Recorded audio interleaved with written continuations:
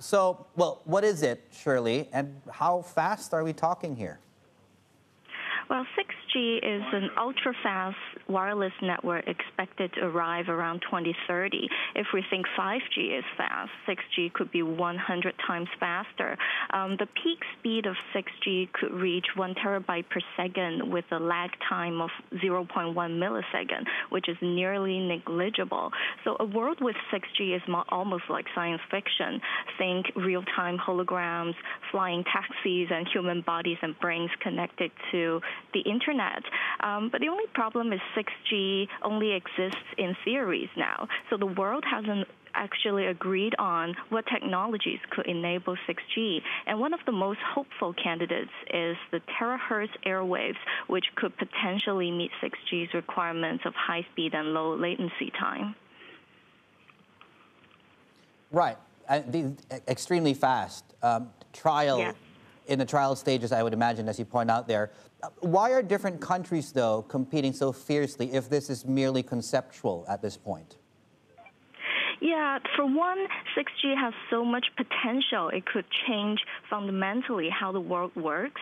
We've seen how much difference smartphones have made to societies. So 6G will be more than that. So the countries that develop and patent 6G first will be the biggest winners in the future digital world. And the second reason is national security. China's rise in 5G, especially heralded by companies like Huawei, has made the world see how important it is being independent in the digital technology development. So you either have independence and build your own network, or have your country's network controlled by another country. That is why many countries now in the world are racing to reach 6G the first.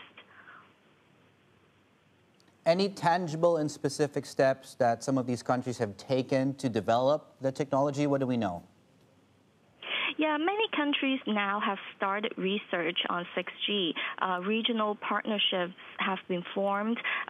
Countries like China, the U.S., and Finland are among the first to start 6G research. They started around 2018. Last November, we saw China launching a satellite to test potential 6G transmission, which was built as the world's first 6G satellite.